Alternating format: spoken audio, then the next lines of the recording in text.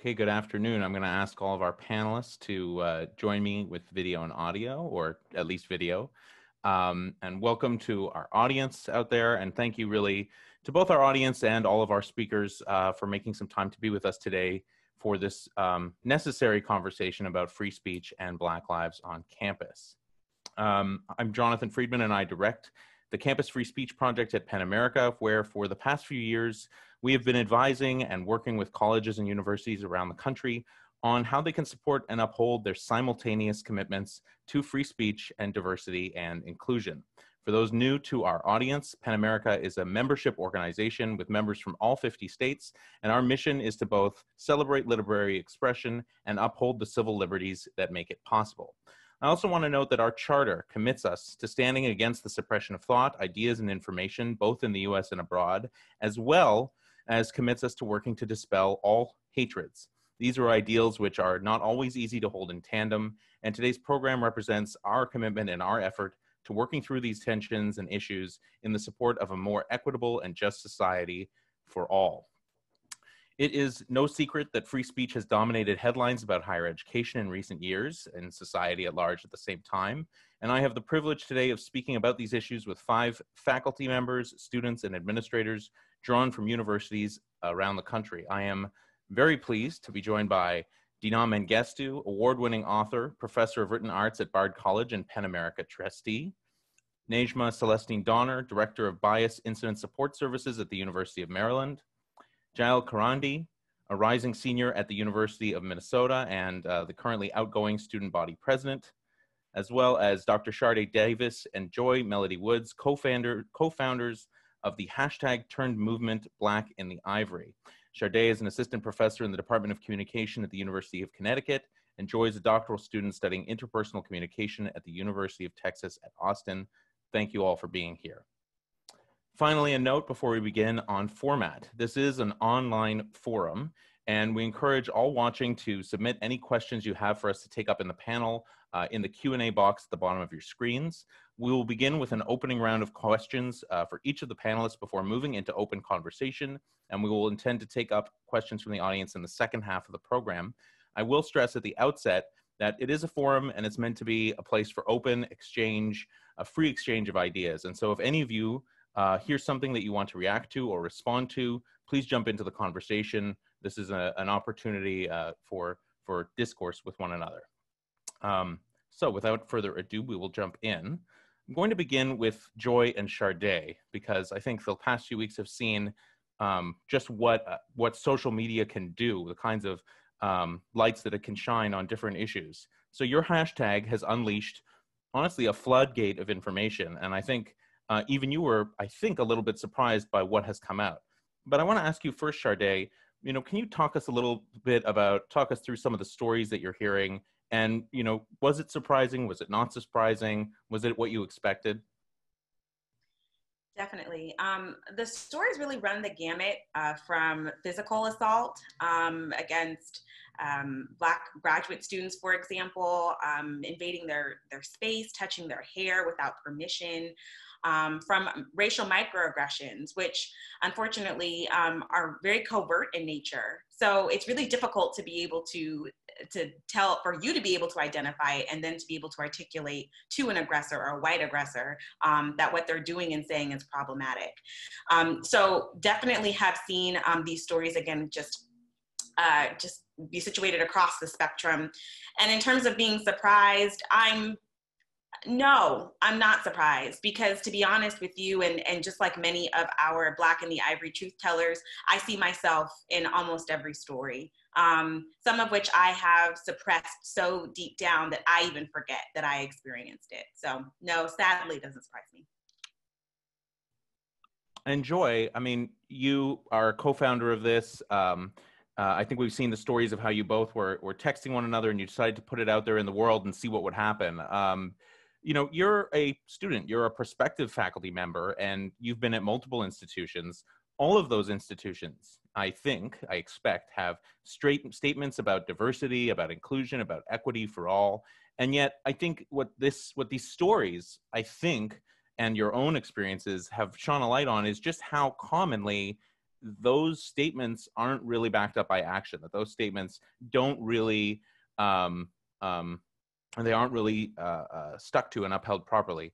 So my question for you is that, have your own experiences consistently kind of not, your own experiences of higher education, have they not really lived up to that expectation of a diverse, equitable, inclusive community? Unfortunately, no. Like I think the equitable and inclusive things that I've had have been the anomaly, but I don't really think it like went against my expectations, because like you said, I've been to multiple institutions and I'm not walking through the world with rose-colored glasses. So I kind of come into places with the thought process of this is possible. It could happen. It's happened before. So I don't think it, I think it met my expectations, and they didn't exceed, they didn't let down, or they didn't blow me away in the opposite direction. So absolutely not, unfortunately. And Dina, you've been an author and a professor as well at many places. This kind of floodgate of stories of racism in higher education, on some level, perhaps they're surprising to the extent that many kind of conceive of higher education as a place that is apart from society, a place for thought, a place for progress, a place for openness, a place for equity, where all have an opportunity to get an education and move ahead in life. So I guess I'm curious, are all of these stories coming out surprising to you? Do you think that universities and schools in general have gotten any better at fighting racism since you were a child? You're still on mute. I would say that the idea that institutions are these sort of seemingly idyllic bastions of liberal good values is never an idea that I think a lot of people have been sort of skeptical of. If you were ever a minority college student, I don't think you ever forget those experiences, and you don't go into being a faculty member somehow convinced that the world has grown significantly better or has changed. So I've never sort of had that delusional idea that somehow entering academia was going to sort of wash away any racial problems. What is interesting, though, of course, is the way that academic institutions obviously value and believe in themselves as being these forces for good, as being oftentimes on the forefront of social change. And that idea that that's who they are and what they are makes it sometimes that much harder for them to realize just how far they fall short of actually living up to those ideals. So when you're actually in the middle and you're inside of those institutions, to be able to sort of say, I know you may believe you are as good as you think you are, but in fact, there is this sort of yawning and sort of extremely wide gap between those ideas and what's actually practiced and lived through, not only by the part of the faculty, right? But I mean, I would bring it down to the level, of course, of the students, but also of the people who work inside of these institutions. It's not just, professors and students, it's all of the people who go into the maintenance and running of these institutions who oftentimes feel those same institutional forces and pressures working against them. I think as a faculty member or as a student, oftentimes we believe that we have a slightly more privileged position, but in fact, oftentimes we realize that our position is almost just as precarious, that we have a certain sort of role to play within the university, but by no means do we feel like we actually control or can move those institutions as far as we want them to. So I'm going to come back to all of these points later in the conversation. But just to bring in everyone at the outset, Nejma, turning to you next, you've worked extensively at universities and at Maryland on responding to hate and racism and bias. I always think of people that I know on the front lines of fighting these things, and you're one of the people I have the privilege of knowing who informs how I think about them so much. But one of the biggest issues that it seems, once again, we're having conversation after conversation about it, are the ways in which, speech and hateful speech has significant harms, that overtly racist and hateful acts really do disrupt and destabilize Black students' lives. I was wondering if you could talk a little bit about your own views of that and how you've tried to address it as one of the offices in a university that tries to do this kind of every day. Yeah, I mean, I think, my literal job is to respond to hate bias incidents on campus. And so I see all of it and all of the things that some of our panelists were talking about. I think what I see what a lot of people probably don't always get is the impact and the significant harm that it causes to our students of color and our marginalized folks. And so part of what we're doing at the University of Maryland is we literally formed a unit specifically to address the harm and impact that free speech and hate bias incidents can have on folks that are marginalized. And what we see is, even in those instances where something may happen to the person who has done the particular action or done the particular harm, there's lifelong harm that sits and continues with the folks who've been impacted. Harm from slurs, harm from all of these microaggressions. And what we're doing is trying to support and help folks kind of put their lives back together. I think that's the piece that people don't see.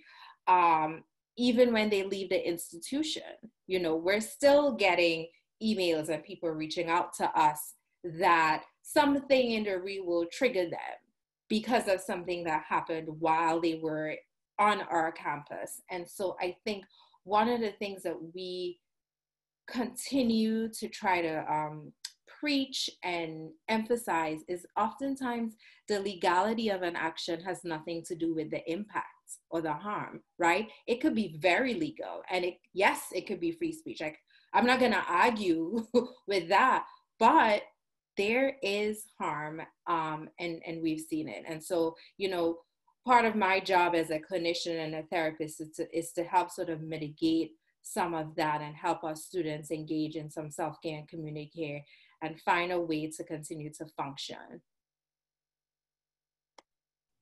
Thanks. I think it's really interesting to connect some of these points as well. You know, the long-term harm.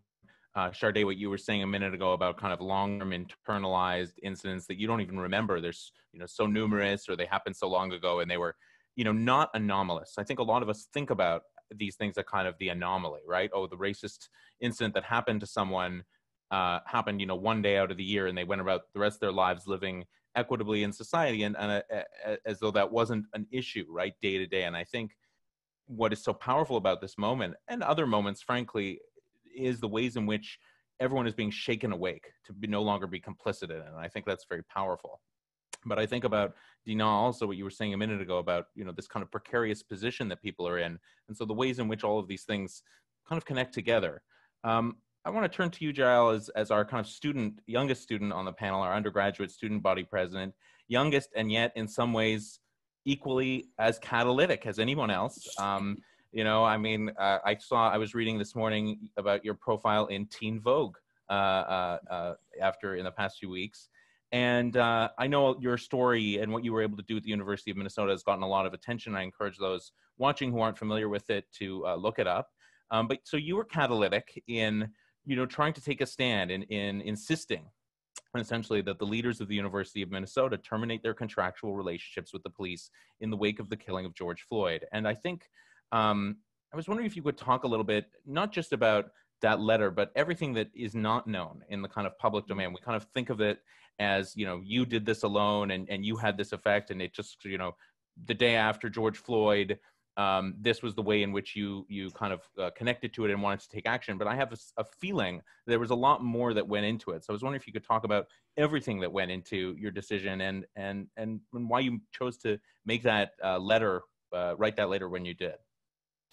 Yeah, absolutely. I'd be happy to. I think what first to preface in terms of everything, I don't know everything because I think there were so many students before me on this campus who were pushing for either the similar actions or asking for their voices to be heard. I only have my 3-year tenure in which I can speak to, but I am very confident that there have been students asking for these same actions or asking for that recognition year in and day out, who weren't just undergrads, but graduates and professional students as well. So from what I can say of what I've seen, in my letter, I talk about the Somali Student Association event that happened where we saw a lot of aggressive force from the police, both Minneapolis, our university police and other police departments in which that were called in. And I think that was my first experience of seeing this specifically on my campus. and not necessarily just in the world or society in which people tend to believe that higher ed, might be siloed from.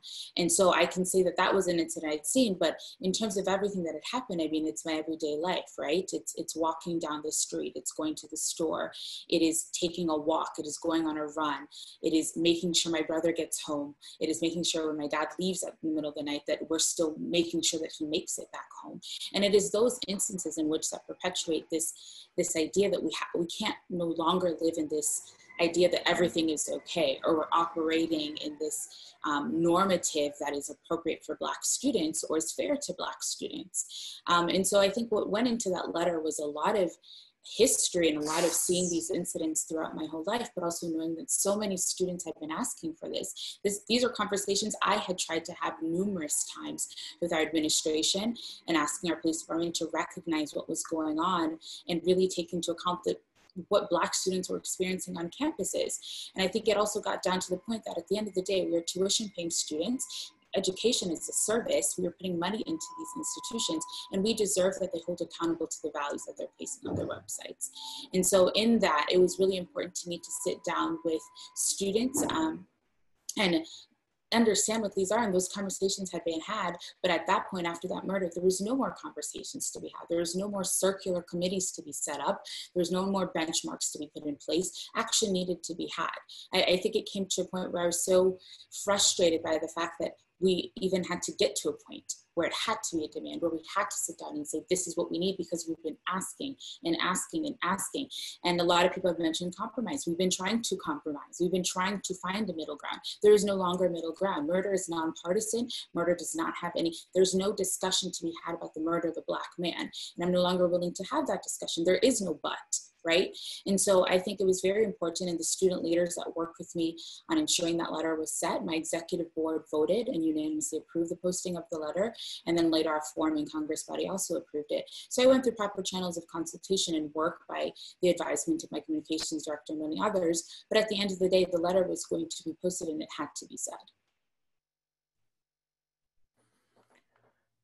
It's just so powerful, honestly, and I think you speak to such a deep and well understood and well known truth, in that both what you're talking about is so deeply serious, and we can all of us who've had something to do with higher education can recognize the challenges of change, like the challenges of having people listen, the challenges of having students' demands or even requests or requests for compromise heard and acted upon. I think one of the other things that I was reading in something else, in another interview you did, where you were talking about, the reality of what it means that a lot of students at the university don't feel safe, on the campus day to day. And I think this has come up on many campuses, and sometimes there's kind of two dimensions to it. One is a question of like physical safety around the police, and another one is a question of, safety from ideas. We've seen a lot of conflation of that. Do you have any reflections or response to it? Yeah, I think in regards to especially physical safety, I think safety is not a fence, right? It's not a gun. It is not your presence. Safety has a lot more to do with trust. And if you look at the trends and history of our police departments and the American policing system, which is deeply rooted in slavery and what happened in terms of how they have been policing before, that it's systemic, right? So it doesn't matter that you're standing there and telling me I'm supposed to feel safe with you. It has a lot to do with trust. And I can't trust you based on your history. And that's why in my letter, I cited so many incidences from the Minneapolis Police Department, so people would understand this is not isolated, right? People want to pretend or assume like this is a one-off incident, right? We talk a lot about the idea of bad apples or bad actors. That argument does not hold. And then you can talk about bad actors, but then I can tell you about bystanderism. How many cops and police officers have seen this go on and on and on and have not said anything? So I believe that people have to understand that it's not this one objective measure. It's not one event in history. It is this trend that has been going on. So I can't trust you because your actions and your history tell me otherwise. And I think it's really important that people realize this statement and realize that students do not feel safe. People want to, I got a lot of questions after my letter. What about the people who don't feel safe? And I said, how many students have never felt safe? How many times have we lost those voices? How many times have we ignored those voices in favor of students who quote unquote feel safety? In terms of the safety of ideas, there's so many people that walk around our campus with racist ideologies, and students are forced to sit in those classrooms, listen to those professors, and offer them their respect when their very livelihood is constantly being threatened. And so I truly believe that it is high time that in administrations and institutions in which students are paying dollars to need to take into account what these students need. It is no longer a pay for them to sit there and not get a return on their investment. I just wanted to see if anybody wanted to react to any of that on the panel. I think one of the things that I think about a lot in terms of safety is emotional safety. And the fact that so many of our marginalized students are not emotionally safe, right? They didn't have emotional safety when they got to campus because they live in the world in a Black and brown body. And so getting, I see a lot of emphasis being placed on physical safety, whereas that's fine. You know, you can have guards and security and all of that.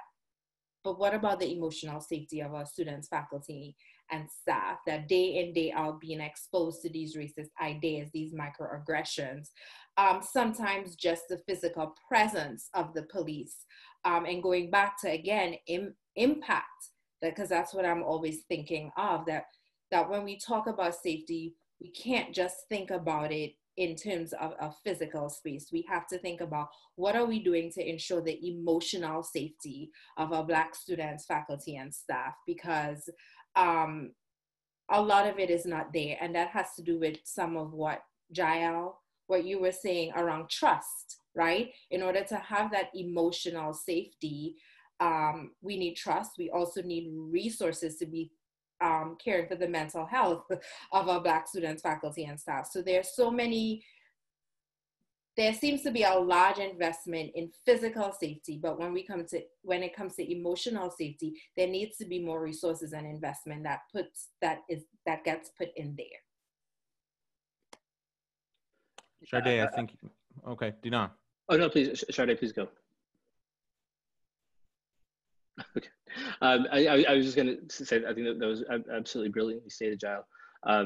The idea of sort of trust within these institutions and how difficult it is to actually achieve that. And I think part of the challenge that sort of comes from that is, how do you trust an institution that sort of purports to understand your position and yet at the same time fails to actually demonstrate that understanding?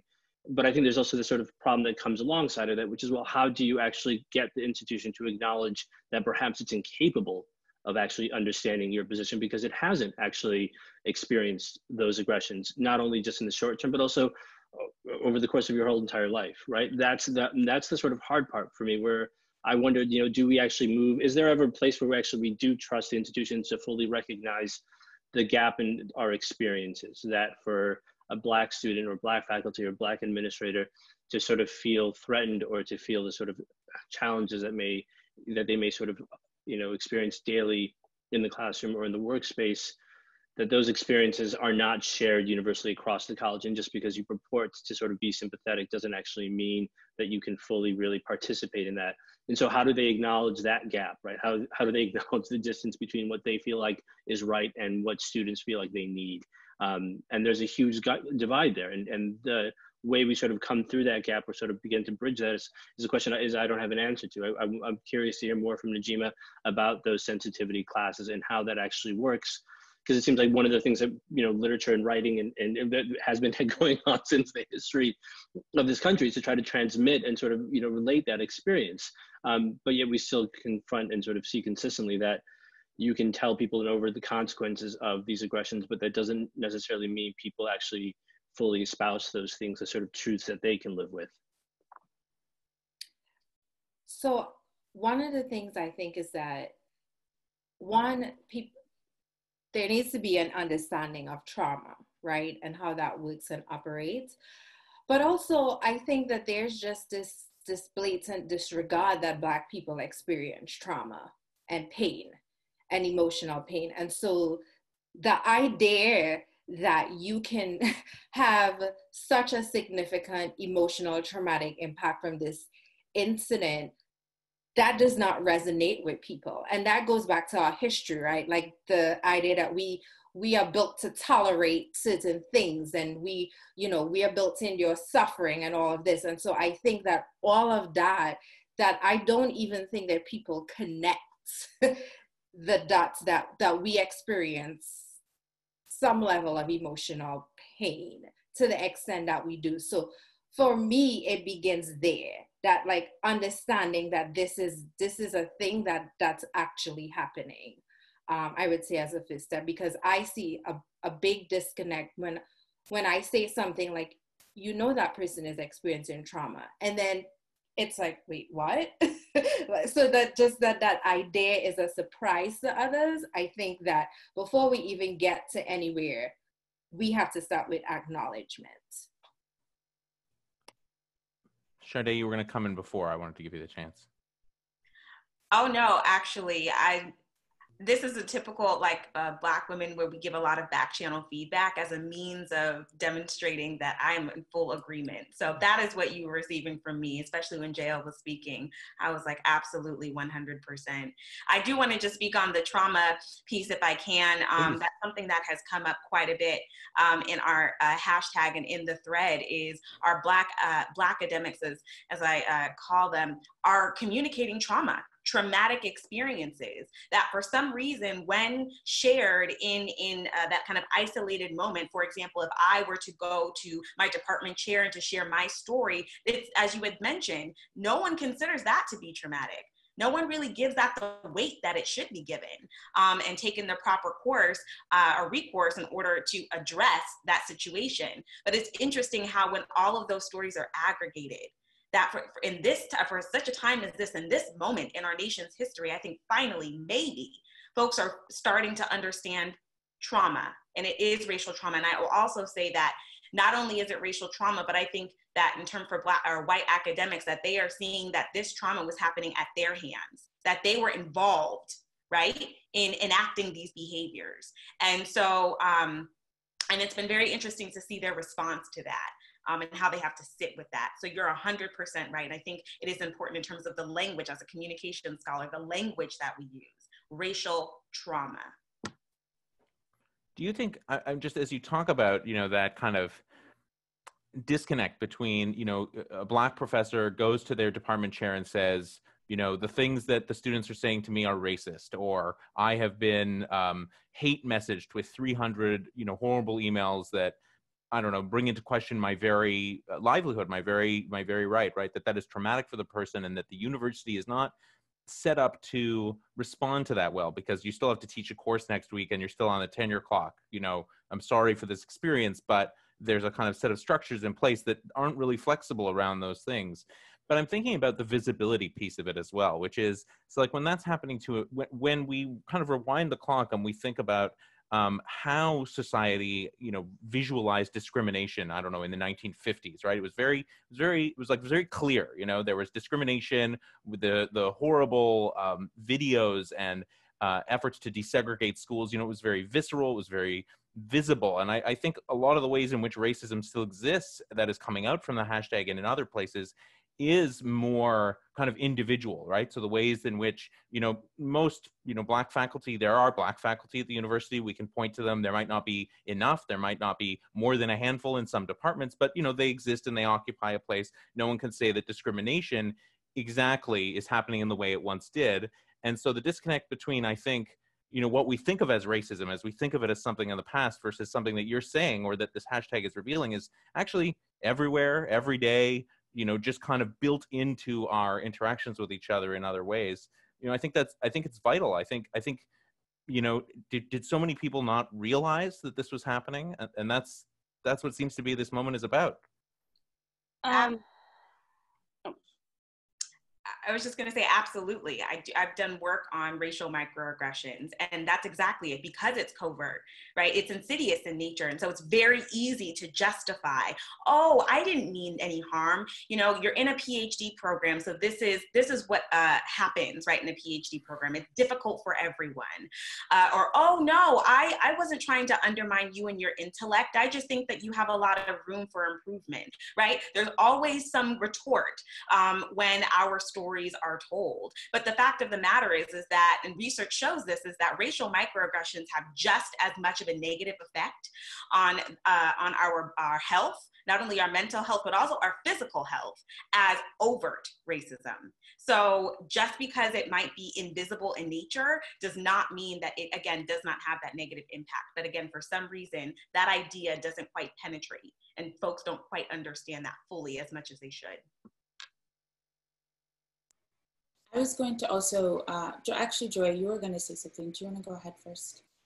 I was gonna say, and what you just brought up, Jonathan, was that thinking of the 1950s, and for some reason people have this disconnect of like that was so long ago, but some of those people who were having that visceral, vile reaction to desegregation are people's parents or still professors.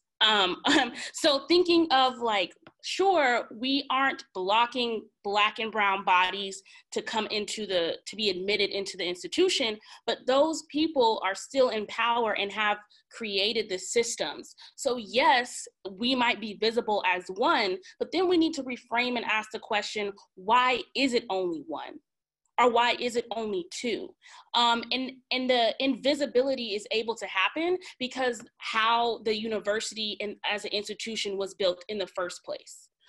Because until we look at the foundation of these institutions that initially kept us out, literally kept us out, and we had to fight to be here to get an education, until we look at that foundation, then we're going to keep having these conversations. And looking at that foundation also includes looking at names of things.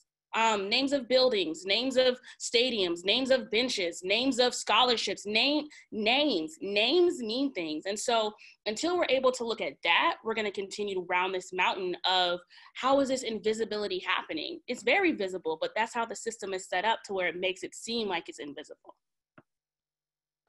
And I just want to mention, I think people have thought that the blatant segregation has lost its effect, or our schools are integrated and now we're okay. But in reality, if you look at, back in the 1930s when redlining was birthed, right, by President Roosevelt, and you look at what redlining did and how it put students and different families into these different neighborhoods, well, those families stayed in those neighborhoods, they built these communities, but the schools in which were built around those communities were not ready to prepare some of these students for college, or weren't given the resources necessary by either the city or the state, because it was assumed that these were, they were a threat to society, or they would hurt mortgages, or they'd hurt the value of the land. So that still perpetuates, and those students are now in school. They go to these high schools and these middle schools who are underfunded, under-resourced. We've been defunding education for years. And then they go on to college and they don't feel as career ready. And then we start to see them slip back and they still don't have resources. And it's cyclical, right? So the segregation and all that, and the redlining that we still see having effects on our community today is still present. Just like you mentioned, like that impact is still very heavy today. And we see how students are coming and we're saying, why aren't you college ready? Well, you defunded every resource that we had in these K through 12 institutions. How were we to prepare our students when we're running low on teachers? We're running low on resources. Students can't come to school fed. So there's so many different things in which people believe it's disappeared, and it's microaggressions is such an important thing to name, but also the very systemic things that our cities and states and local officials are still doing that still perpetuates this forward. And that's clearly seen in the housing system. Getting into healthcare, we're seeing with COVID, right? We're pushed into these communities and people are wondering, why are we disproportionately affected? Because we're in communities in which we can't supposedly, properly social distance because of redlining and because of where our communities have been pushed to be able to afford different properties, and who affords mortgages and who gives loans. So it really, I think we have to also recognize that it's still very inherent in our systems. It's still written. You can find deeds that still say white only, that still exist. So I think people have to recognize that it's everywhere, and it moves and it pushes unless we're right now saying we're going to pivot history, unless everybody agrees to this. It cannot just be Black people saying this is what we feel.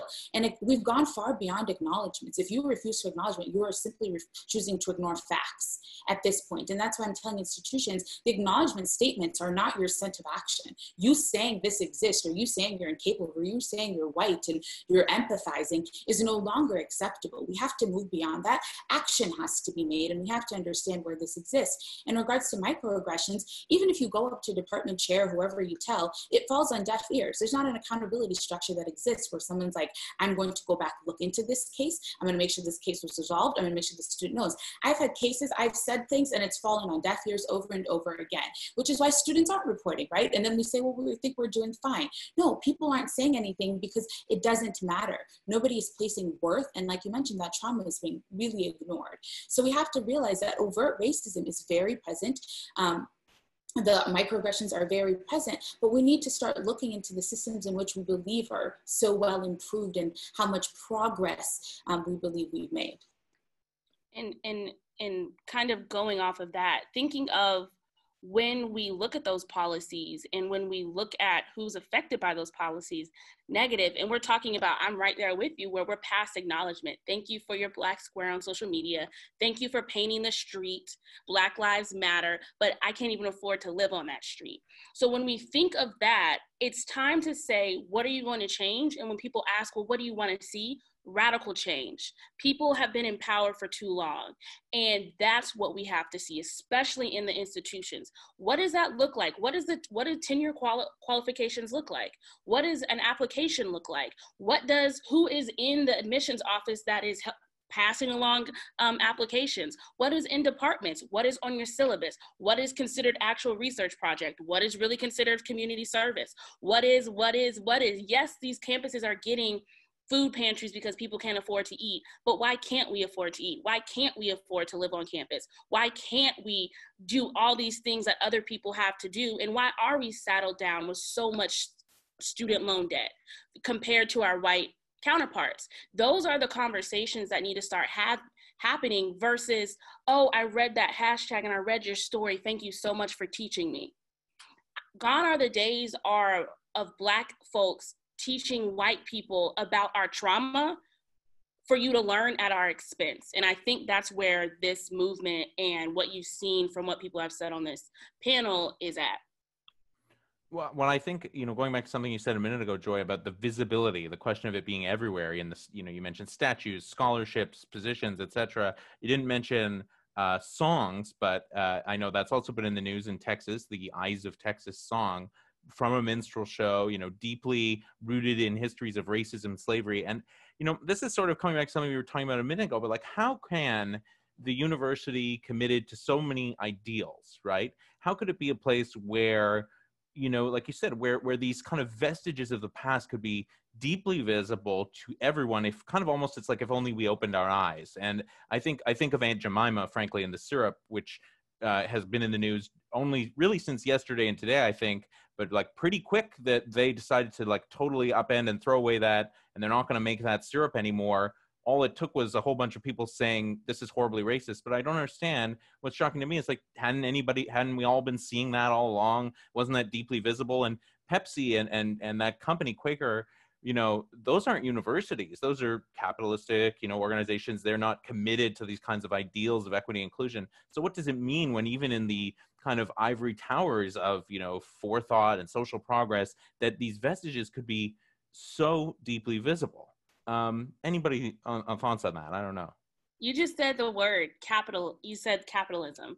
I think of the names of some of the buildings on campus here, and they're named because someone gave money. And if we change that name, are we losing money? And so we're more just like why campuses are opening and there is no vaccine for COVID, money, right? So we're looking at people afraid to lose money, which they have already shown us that they care more about money than they do our bodies. That was seen with the Ohio State football players today signing, they're accepting any risk of getting COVID so they can play.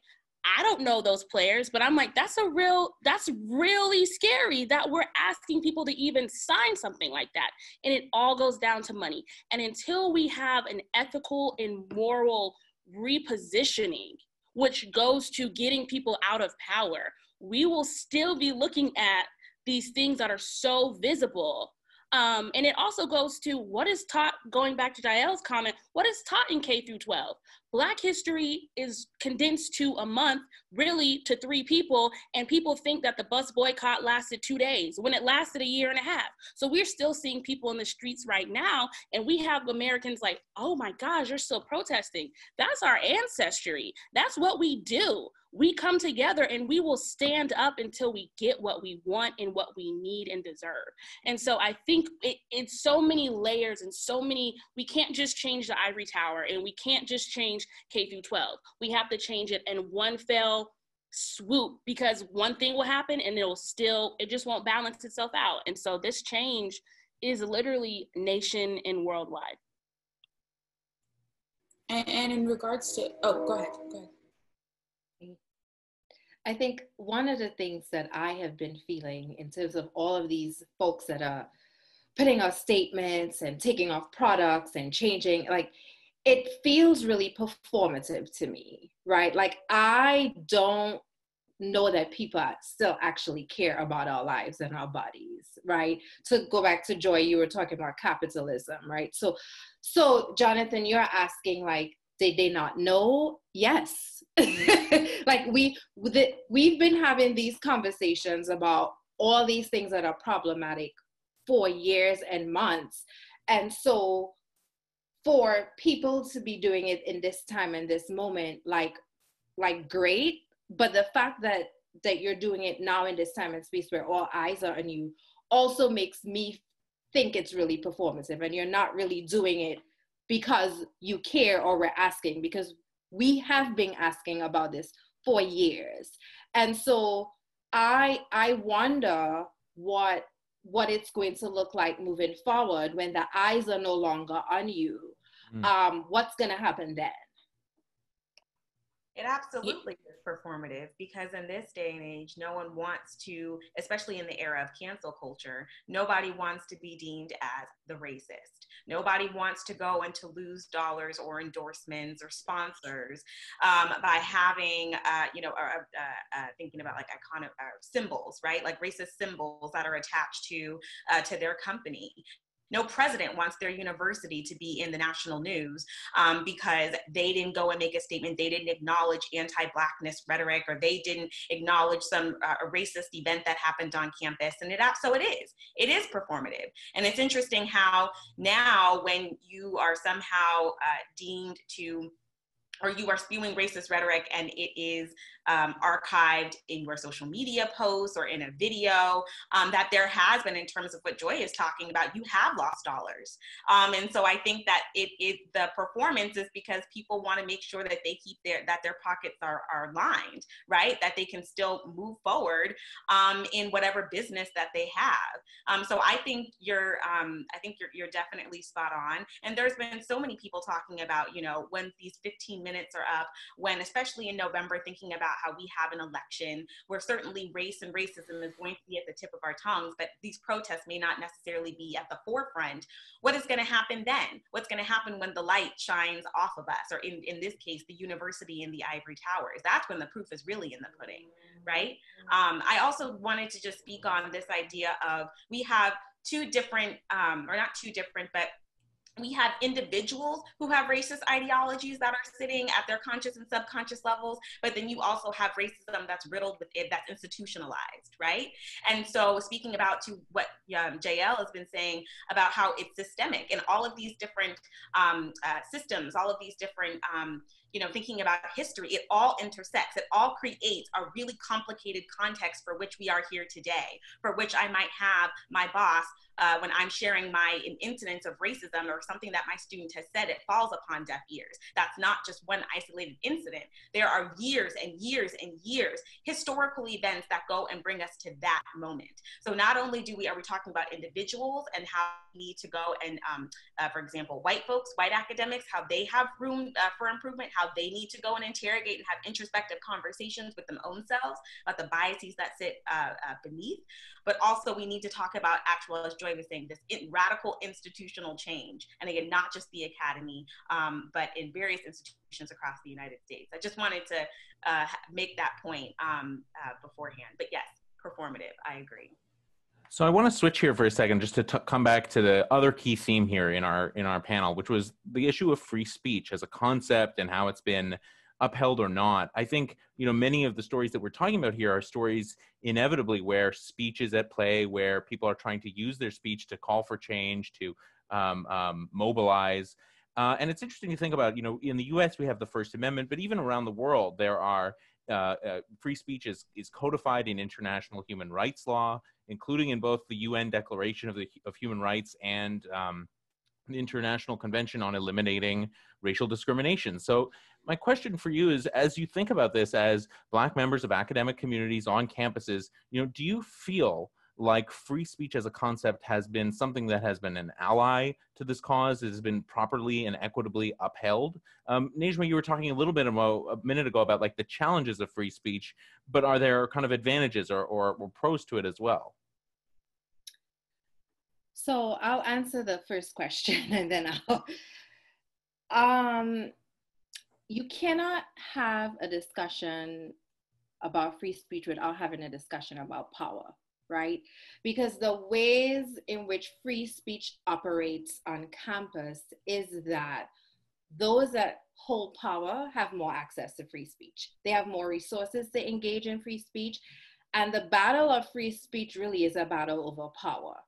I think that many times, while free speech can be an ally for those who are marginalized, when marginalized folks engage in counter speech, so to speak, they're looked as though they are contesting free speech, or that what they're doing is not actually exercising their own free speech. That in some ways they are trying to attack free speech when really they're just engaging in their own free speech. So I think that the ways in which we see free speech is deeply rooted in anti-Blackness and white supremacy. Because if it wasn't, when it could be an ally, and when marginalized folks use their voices, it would not be seen as an attack on free speech. Rather, it would be seen as you're exercising your own free speech. Even the way in which we say marginalized folks can engage in counter speech, that word counter can be heavy, right? And can also, just the way that they talk about it, people can receive it as well. You're attacking free speech because it's counter. And so for me, it can be an ally if we rethink the way that we look at it, and we really see it as a way for marginalized folks to have a voice, rather than looking at it as when someone is marginalized, who's marginalized, says something, it's an attack on free speech. And in order to do that, our views of free speech cannot be rooted in white supremacy and anti-Blackness, right? When the First Amendment was created, it was not created for people that look like us. So let's just be clear about that. Equality was not undermined. And so we have to figure out how we're going to ensure that we have a voice, and people understand that the free speech is just a tool for us as it is for other folks. But I don't think that that's the way that it is seen on campus. At least that has been my experience. Dina, anything to add on the issue of free speech and students on campuses? Yeah, I mean, I would agree strongly with Najima's point that oftentimes when you're being critical of the way free speech is sort of employed, or the right for people to speak freely, when you're critical of those rights, or when you say that someone's using speech in order to attack or threaten or to sort of minimize somebody's existence, to acknowledge that isn't because you're trying to necessarily sort of take away from free speech, but you're acknowledging this inherent sort of power difference, right? That we don't all come to speech with the same level playing field, and that in fact the easiest way to sort of ensure that there's more equity in speech, or that there is something that resembles equal free speech across the campus, is to ensure that there's an actual equality on the campus, right? Not just in terms of representation of minorities and Black bodies, but also a representation and equal representation of values, that the values of Black academics, Black students that those ideas, that those experiences are valued to the same degree. If we get to that point, then we can, I think, begin to sort of argue more about what free speech might sort of actually look like. But that means also, you know, I think you have to really, it goes back to this important idea of trust that Jael noted, right? Like, I want to trust my sort of colleagues in the institution that I'm in. But in order for that trust to happen, I need to sort of actually believe that there is an equal amount of value is placed on my ideas and on my beliefs. Doesn't necessarily mean I think we need to start figuring out how to sort of curtail speech, but I think it does mean we need to think about the way that speech is inherently a source of power and that we don't all approach it or have equal access to it. And we've seen in Texas, the protest this week demands from the a number of athletes, including football players. And Jael, I know you also have worked in athletic relations in Minnesota. And I think, you know, across the board, the way that the tilting of university recruitment works is that there are many Black students who are very active in athletics. And I think what's surprising perhaps is that in 2020, those are the students demanding that we get rid of, I don't know, old minstrel songs, or demanding that in Texas that they that the university adopt a module on the history of racism for students. I mean, you know, when you think about like free speech and Black athletes for you both, I'm just curious, you know, do you think that's a place or a group of people who have felt like free speech is for them? Quite frankly, no, not at all. And it is, because I'm not an athlete, I want to be careful of how I speak on this experience, or have not been there. But from what I can see, our athletic programs and the way they function and the way a coach functions, you're very used to somebody telling you exactly what to do, when to do it, and how to do it, right? So there not necessarily be a clause that suppresses this is exactly what you should say, or this is exactly what you can't say, but there's a very underlying norm that should you decide to speak, this would be a repercussion. Or a very, you know, athletics talks a lot about culture, right? Our culture here is to do this, and this is what our culture looks like. So all of us should be adhering to this culture, right? We don't do this here, so like, don't ever go against the culture in doing so.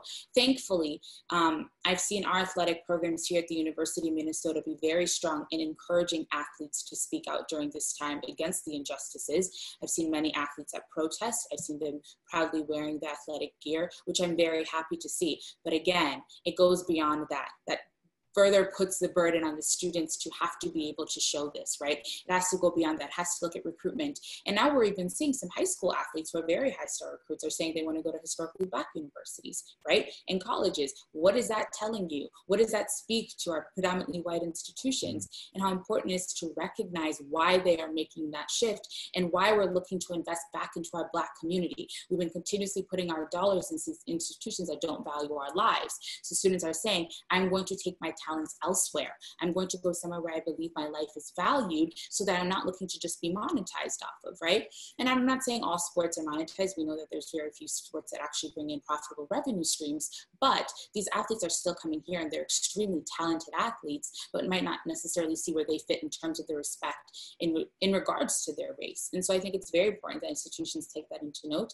I'm very proud of the athletes at UT Austin for doing that, and taking that stance. It means it's really hard to take that stance. It's really hard to write that letter because you're putting in jeopardy your scholarship, right? We don't talk about the fact that these students are putting their scholarship dollars on the line, or the benefits that they've received on the line to be able to do this. And that speaks volumes. And to your comment on Jemima, I want to just note, when Colin Kaepernick, right, was peacefully kneeling 5 years ago or so, whatever it was, everyone was harping on him and harping on him. And the only company that really looked to come to his defense was Nike, right? We saw Nike do their campaign, a couple of others that did something, but we really saw the biggest company that I saw at least come to his campaign was Nike. Now we're seeing the very same NFL, right, that was really coming hard on him, the very same quarterbacks, the very same teammates are now coming to say, like, we value Black lives, and say this. And now they're saying, well, now we have rioters and looters, please be peaceful. But when he was peaceful, it was also an issue, right? So I just want to note that there comes this, we talked about being performative, but it's to monetize off of this, right? You don't want to lose your Black dollars. You don't want to lose your Black votes. You don't want to lose, like, the millions and billions of dollars in the Black community. You don't want to lose that, right? You don't want to be the company that do that. Even barring being labeled as that, you can't afford during a pandemic to also lose that money. So I think we have to be careful. And I said this many times, I want to see your financial statements in FY21. I want to see that you didn't just shift your diversity inclusion budget, but you went over and above it. I want to see that you actually donated to these organizations. I want to actually see that anybody can write a statement, right? I can pledge $50 billion, but are you actually going to do it? And are you going to do it no matter what your financial circumstances or wherever your company is? In 6 months, if your company is near bankruptcy, is that money are we going to shift that money from that budget and move it again, right? So I think, I know I kind of shifted from the schools, but I think we have to really see where athletes have come in terms of Colin Kaepernick and what he tried to do peacefully and what he tried to do years ago. And society at large ignored him and hated him and kept making this battle and this argument in regards to the flag and respect. And it wasn't about that. It was about the police brutality and the murder of Black men and women that was happening over and over again. Yeah. So I'm very proud of the UT players. I don't know any personally, but I'm tied to 2 teams right now who are doing amazing things. University of Iowa as well. And they just took social media by storm and started dropping stories by what has been going on.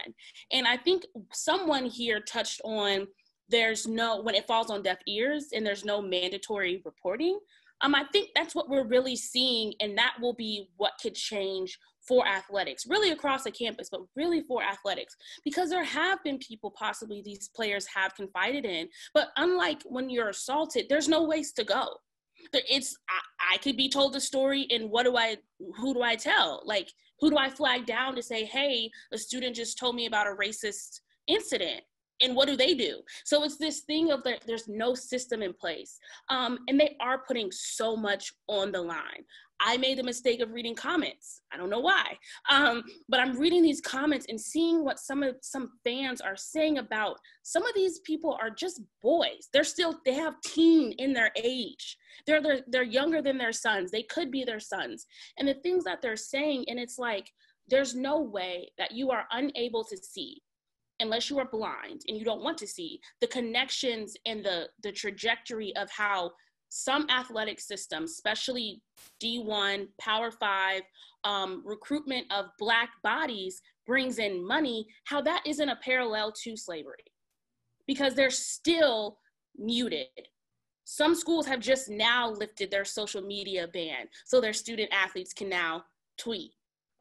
Why would you block your students from using social media when they're the same age as their peers and that's what people do? Why would that be a thing that they can't do unless you know they're going to say something or they're not allowed to say something? And of course, we're not going to speak up because it goes to Giles' point of that's the culture. And so we often see what we're seeing now is across the board, Black and brown bodies are fed up. And they're tired and they're like, wait a minute, I'm putting my legit life on the line. I'm signing something that says, I don't care if I get COVID. I don't care if I break something and lose my scholarship. So they're like, if I'm gonna put my life on the line, how come I can't speak up about the other people's lives? Because I know some players at different institutions personally, and I'm just very proud and, hoping just like they've reached out to us to see how people can support us.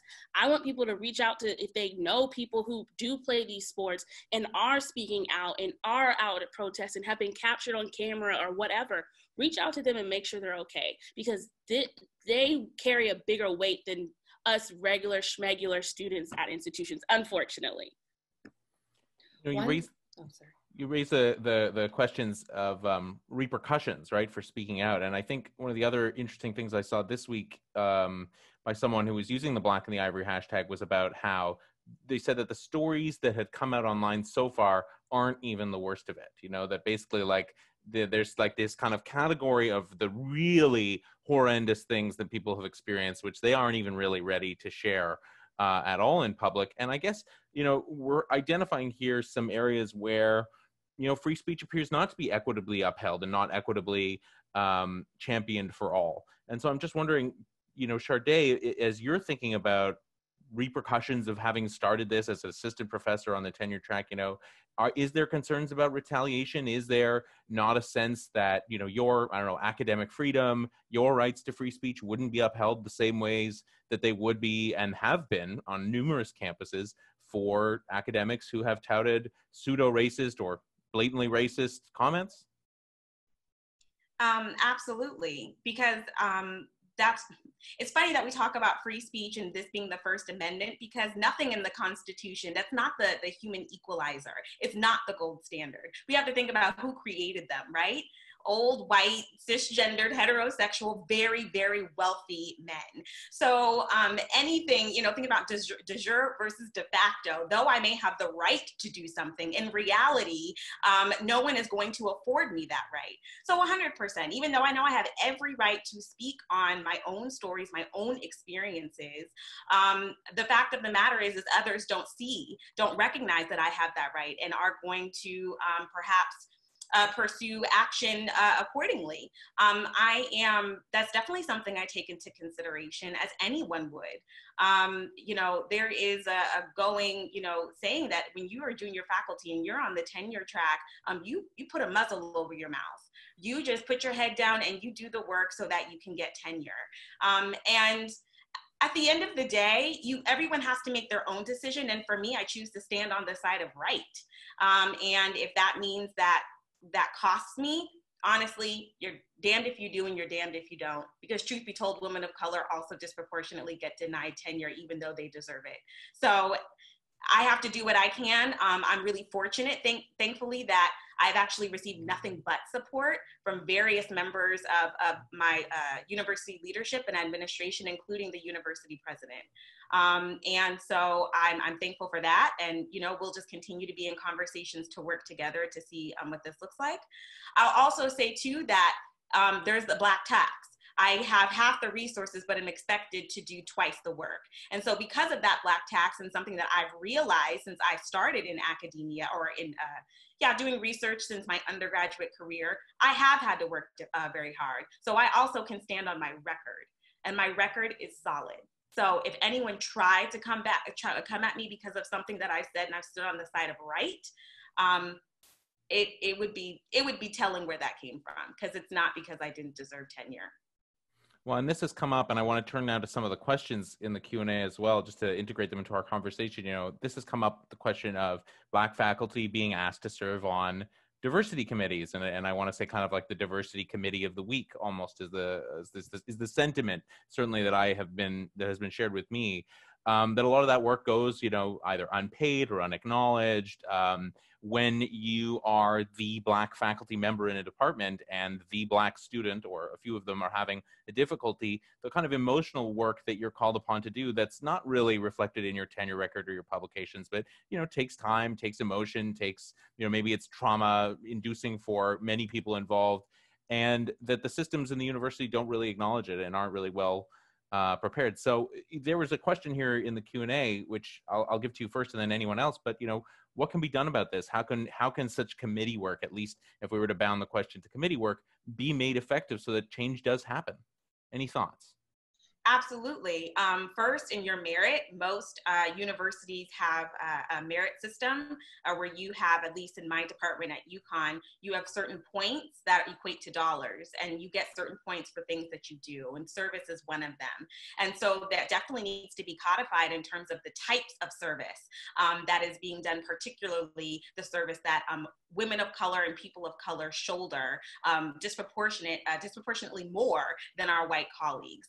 So in terms of dollars, that's a very easy way for us to kind of codify that. But also in terms of the PTR, promotion to tenure process, that absolutely service, not only just on committee work, but the other mothering that we do. As you had mentioned, to our students, the mentorship that I do to other junior faculty who are a few years behind me. All of that is not only the emotional labor, but also time that's taken away from my research, right? So that also has an impact on how much I can produce in my productivity. That absolutely is at the center of that, of my, evaluation. So those are two very easy ways. And in fact, those are some suggestions that we are bringing to our president, as I will meet with him on Friday. Two of just a few that can be done. Dina, any suggestions for how committees can be more effective at making change? Yeah, I mean, a part of me would suggest that you can't just have a diversity committee, right, where you sort of segregate that issue and that concern into sort of one particular body and let that body be the sole force that's responsible for interrogating all the various ways in which discrimination or bias or sort of segregation might work across the campus. I think there needs to be a way in which those issues and those concerns are kind of actually integrated into every sort of committee across the campus. So you're not just waiting for the diversity committee to raise their hand and say, actually, you know what, that has a disproportionate effect on Black students or minority faculty, but to actually have that process and that work being integrated into sort of everything, right? When you have a committee on tenure, when you're having a committee on curriculum committees, when you're having a committee on housing, all of those things, inside of all of those committees, there should be an active and constant sort of need to reflect on the equity of those positions, on the equity of those committees and the decisions they make. Do they affect all students equally? Probably not. And if so, how do you begin to actually ask those questions? If you're looking to the diversity committee to be the one to raise those problems, you're never going to get through everything, right? You're never going to actually try to address all those things. And you're always going to be able to say, well, we have them over there working on those issues. And that means you're never actually taking the issues seriously, and you're never actually understanding them to be an integral part of the way the institution functions. You think of it as something, as an appendage that can sort of be dealt with on the sidelines, and that's never going to work. And it's always going to disproportionately fall on Black faculty to actually address those concerns rather than making it the problems for everyone. Jael, you've been effective on a committee at a university, making change. What do you reflect on that? What can other people learn from you? One, I think student representation is extremely important. I will always push for that on these committees in that sense. But committees have become somewhat circular in the sense of, you know, you come, you get a charge, we kind of talk about it. 2 years later, there might be a report. We might take the recommendations, we might not take the recommendations. And then 4 years later, the same issue arises and we do the same dance, right? So I personally believe we have to push for something beyond committees, and we need to, like Dr. was in it, codifying these different things. And, you know, it should not be a question of, will my tenure be threatened should I choose to speak up on these issues, right? How does that violate free speech, right? Like, why aren't we talking about how that comes against your First Amendment? So I think in terms of people being effective on committees, we need to put timelines that go against the trend and the precedent in higher ed of 2, 3, 4, 5 years, right? When I came onto campus and we were demanding for the renaming of our buildings, I was a first-year student. I'm going into my final year and we're still having the same conversation when history, artifacts, letters, all this has been brought forth. And then I'm brought to believe that we're just choosing to ignore it, right? We're choosing to ignore facts. So I think what needs to happen is we need to stop having more committees and we need to start asking for action. We have to start asking for action. Committees are a smokescreen, and to some extent they can feel very gaslighting to students. It makes it seem like, oh, I'll just throw this into a committee somewhere. And these issues, like have just been mentioned, we need to have a diversity program in every sector. We need to have somebody in enrollment talking about diversity. We need to have somebody in housing talking about diversity. We need to have somebody who's sitting in academic success talking about diversity. It should not just be, let's go to the diversity committee and ask them about our academic success plan. It should be somebody creating that academic success plan is looking into diversity. And it also, even beyond that, as universities start to evolve, needs to be less of the ask of one person and rather the ask of everyone, right? Everybody needs to have a diversity mindset. Everybody needs to look into how they can include students. And that goes beyond just the racial bias training you do at the beginning of the year, right? We need to start ensuring that the people that we're putting at our institutions that are looking to serve students, right? That's what we should all be there for, are actually looking at every student, not just what their majority looks like. Thank you, and thank all of you. We've had a few questions here in the Q&A about hate and hate speech. And Nejma, I know this is something where you've done a lot of work, particularly around the question of when so much of hateful expression, denigrating expression, is protected speech by the First Amendment, or particularly at a public university. You know, how can universities confront that in ways that don't infringe on, you know, quote unquote, people's rights to free speech, and in ways that, you know, can acknowledge the harm that speech has done to students? And in other cases, I mean, could you talk us a little bit about how you've thought about those challenges and what you've done? Yeah, sure. So I think for me, when I think about the role of a university as it relates to free speech, it's not really a place where every idea needs to be treated equally or every idea needs to have the same value, right? Like you you can acknowledge that someone has the right to free speech, but also engage in moral leadership and denounce the content. And what I see happening so many times is that there seems to be this fear that if I speak out against this hateful action, then I'm speaking out against this person's right to free speech. And I actually think that that is sort of cowardly in some sense. Like, I want leaders of our institution to engage in moral leadership and to stop acting as though there are two sides, right? Because when we give voice to, let's consider both sides, then what we're actually saying is that in some ways these ideas can be equal on their merits. And what we know, and Jael, you talked about, there's no two sides when it comes to murder. There's no two sides when it comes to anti-Black racism, right? And so to offer the idea that let's hear this other side out, I think what we're saying is that there's some equality on the merits of what people are saying. But we, universities leaders, what I think needs to happen is to say, that's fine, you have a right to free speech, and I can also take a stance against the contents of what you're saying as opposed to the right. I think another thing is that what I would like to see in university space is that I know we're talking about free speech here, but we need to stop acting like that's the only amendment, right? Like, we have the 14th Amendment, which speaks to equality.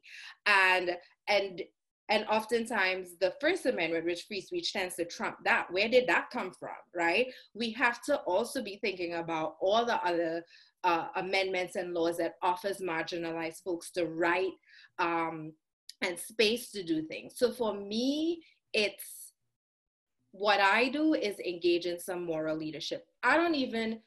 When people come to me with free speech, I don't even go down that road with them. Because for me, it's about, that's fine. I am denouncing your content, and I'm also focusing on the impact of your actions.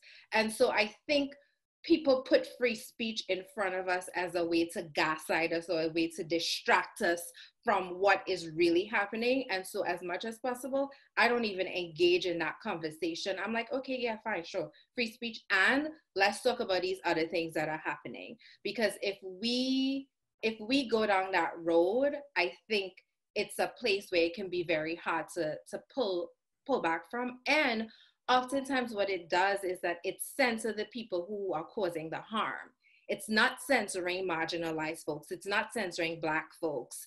And we really have to get away from that. So for me, that's what I do. And that's what I would like to see more of across universities. Any other thoughts from anyone on the issue of confronting hate speech and protecting free speech at the same time? Yeah, I would agree with everything that Jima said, and I would also just, one of the, I think, challenges for sort of how we actually respond, especially to hateful speech, is that it will constantly evolve, and that's one of the sort of challenges and the sort of trickiness about it. Hateful speech will sometimes announce itself very clearly, but more often than not, it will do it in the most subtle and quiet ways. And oftentimes the only people who might feel like they actually recognize it are the people most deeply affected by it.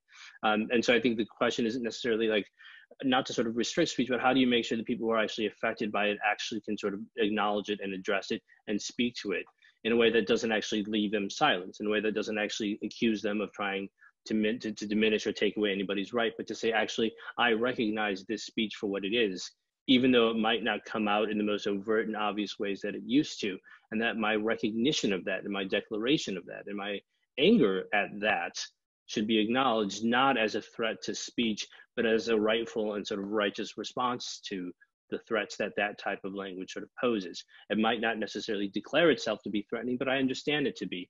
And I'm exercising my same right in also being able to sort of point that out. And that's the type of speech I think we need to sort of argue as the thing we're also preserving. Oftentimes the argument seems to sort of be that we're preserving the right of somebody to say something hateful. And that right, I think, is already sort of well entrenched. You know, I think Najima noted, it's there. It's not going to sort of be stripped away. No one necessarily knows that we can't strip it away because it'll just change. It'll go from wearing a Klan hat to wearing a Bermuda t-shirt, and it'll just alter itself into some other form. But how can we make sure we're always able to acknowledge it and state it in a way that doesn't actually jeopardize our positions, to state it in a way that doesn't feel like, oh, that's somebody complaining or trying to restrict speech, when in fact, it's somebody actually acknowledging hate where hate exists.